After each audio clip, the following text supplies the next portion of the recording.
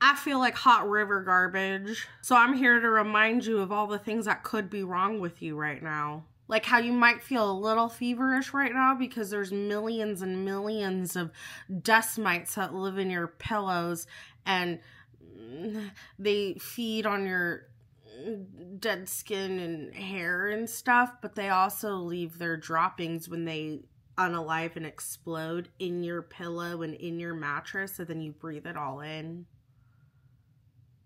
Or how like your tummy always hurts, because I'm one of those girls where my tummy always hurts, but it's also because I eat a pound of hot sauce on every bite I take of anything.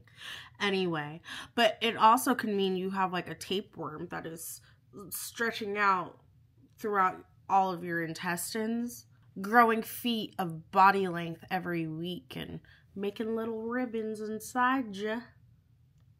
Or if you feel a little tickle in your throat, it could just be a lungworm making its way up, and you could actually just like spit it out live.